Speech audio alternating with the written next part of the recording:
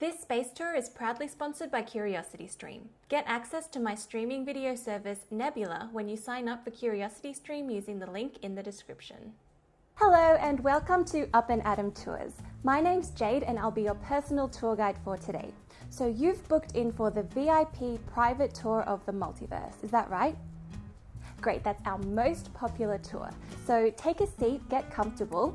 Before we take off, I'll just remind you of today's itinerary.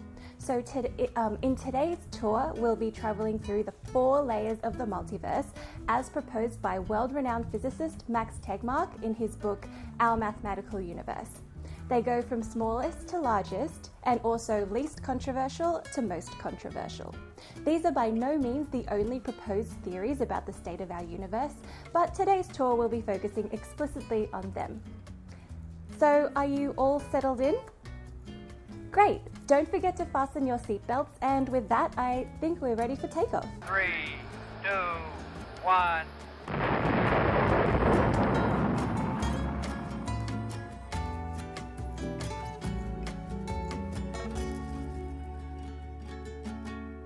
How was that takeoff for you? Some of our first-time customers get a little bit startled, but you seem to have handled it really well.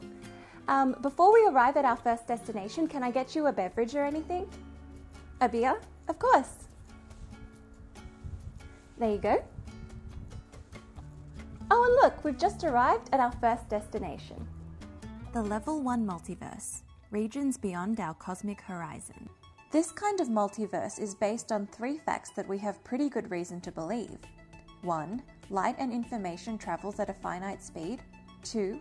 The universe as we know it had a beginning, the Big Bang. And 3. Space goes on infinitely far in all directions.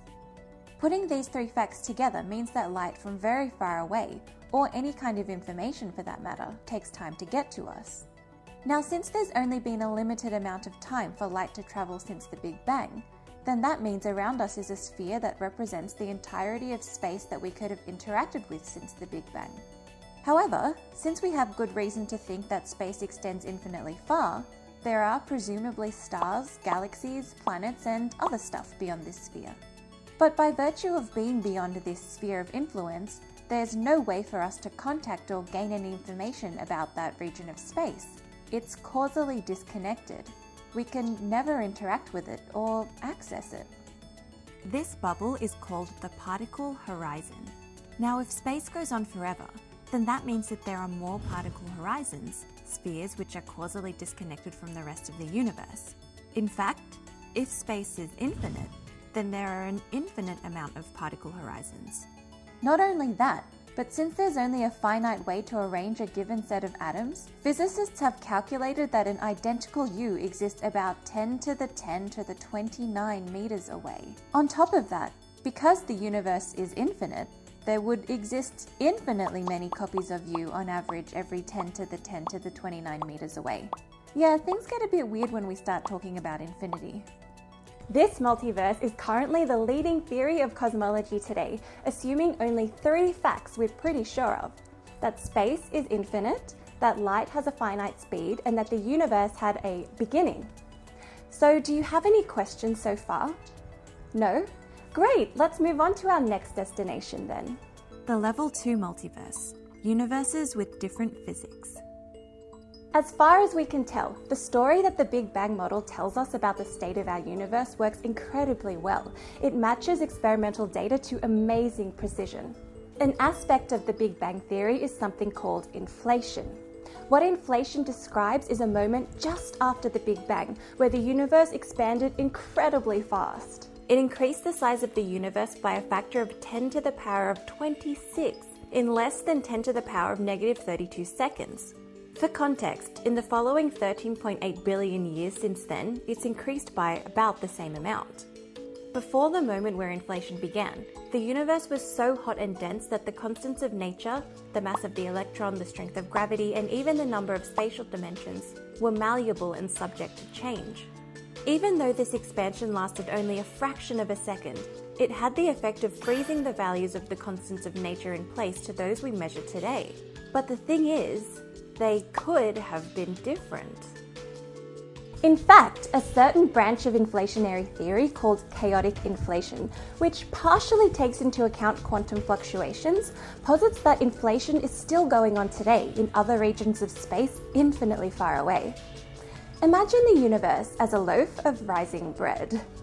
As the bread expands, little gas pockets form where the expansion seems to stop or at least go on much slower, but the rest of the loaf is still expanding. It's hypothesized that each of these gas bubbles is a level 1 multiverse, just like ours. Except, due to slightly different quantum fluctuations, the physical constants are frozen at different values in each multiverse. In other words, each gas pocket is an infinite level 1 multiverse with different physics. This makes up a level 2 multiverse. You might now be seeing the meaning of the word levels. Each higher level multiverse contains the previous one. There are an infinite number of level 1 multiverses contained within the level 2 multiverse. This will become even clearer as we approach our next destination. Though the previous 2 multiverse levels had roots in cosmology, the study of the very big, the level 3 multiverse has roots in quantum mechanics, the study of the very small. It has to do with a particular interpretation of quantum mechanics called the many worlds interpretation, first proposed by Hugh Everett in 1957. Oh, and with that, we're entering the level 3 multiverse. We're experiencing a little bit of turbulence, but don't worry, that's totally normal as we transition between multiverse levels.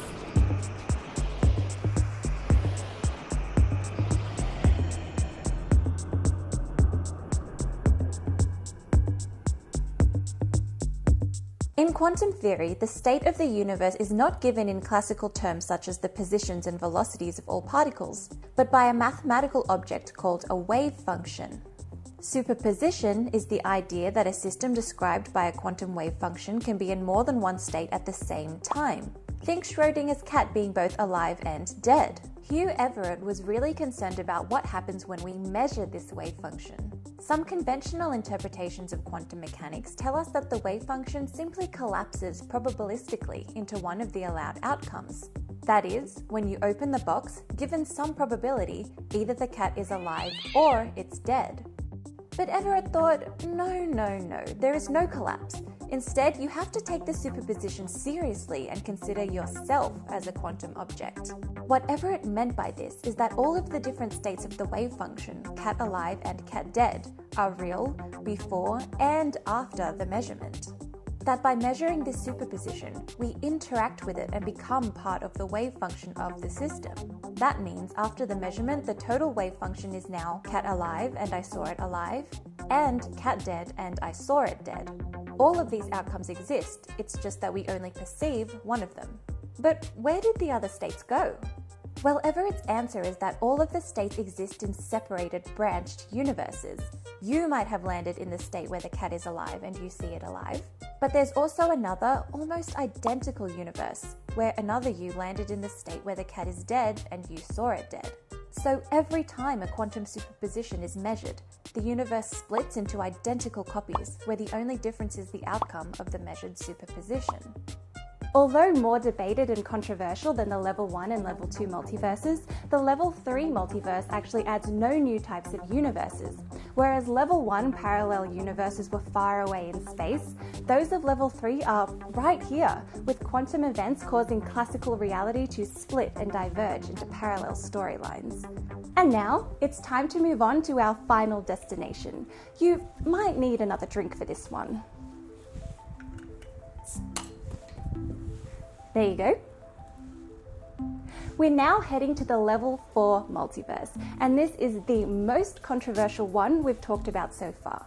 It's the idea that there may be other universes out there with different mathematics. This is a lot to wrap your head around, but luckily for us, we have quite a bit of time before we reach the next destination. First, we need to get familiar with the idea that our universe may be nothing more than a mathematical structure. Again, a controversial idea. So to understand this, it would be pretty useful to know exactly what a mathematical structure is. So let's draw an analogy with chess. You're probably most familiar with this representation of chess, a chessboard and pieces. But chess can be represented in many different ways. When newspapers print chess games, they use algorithmic chess notation. And when computers play chess, even though it appears as a 2D board, that information is expressed in lines of code. Yet all of these are still chess.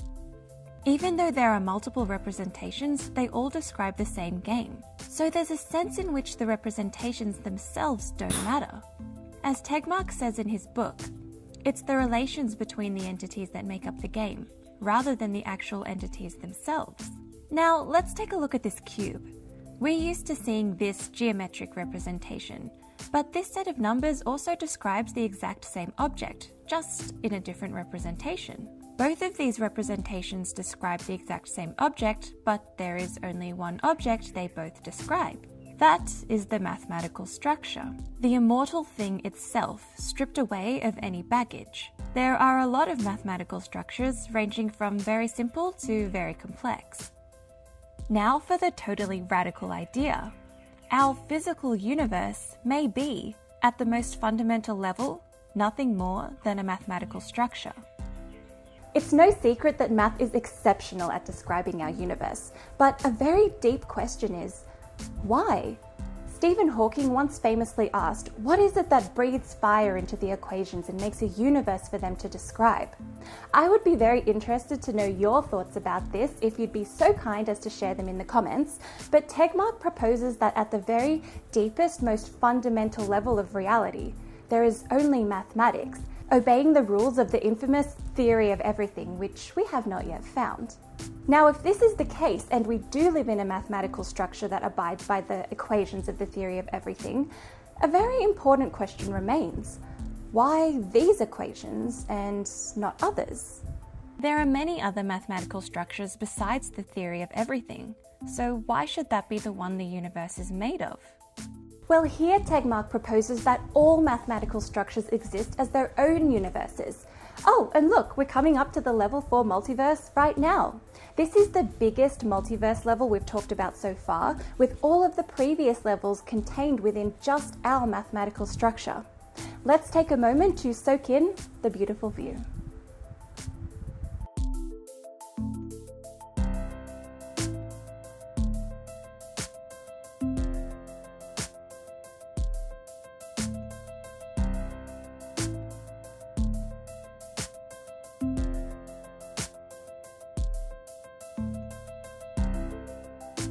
As we head back to Earth, let's reminisce about the fantastic adventures we had today.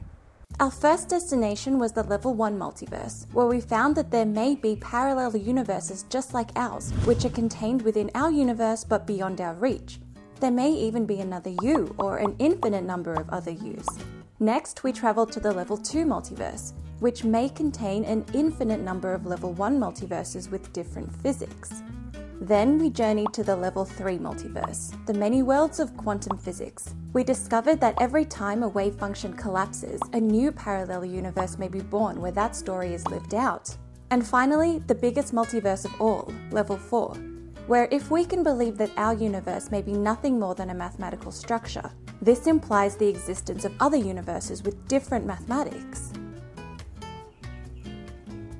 If you were particularly enamored by the level 3 multiverse, the many worlds of quantum physics, please allow me to recommend a documentary by today's sponsor, CuriosityStream. It's an in-depth exploration of the many worlds interpretation, which features high-profile physicists explaining the foundational aspects of quantum physics and the insight behind how Hugh Everett came up with the theory. If that isn't enough for you, CuriosityStream has many other science documentaries, like Exploring Quantum History with Brian Greene, Stephen Hawking's favourite places, and gravitational waves. Their selection isn't limited to science, of course, with literally thousands of fantastic quality shows spanning history, society, technology, and nature. Starting at only $3 a month or $20 a year, it's great value for money. CuriosityStream loves independent creators like me, CGP Grey, Braincraft, Minute Physics, 12 Tone, Knowing Better, and Real Engineering, and wants to help us grow our own streaming platform, Nebula. We're building Nebula because we want a place for educational creators to try out new content ideas that might not work on YouTube, like VIP tours of different universes. Normally, Nebula is $3 a month, but we've partnered with our friends at CuriosityStream to get you free access to Nebula with a CuriosityStream subscription. They're offering Up and Adam viewers free access to Nebula when you sign up at curiositystream.com/upandadam. You can find the link in the description of this video. And that concludes our tour for today. Thank you for flying with Up and Adam Tours. I hope you had a wonderful time. If you'd be so kind as to leave a review in the comments section, that would be wonderful. We love hearing from you and are always open to improvements and suggestions. And with that, we can put our feet up and enjoy the journey back to Earth.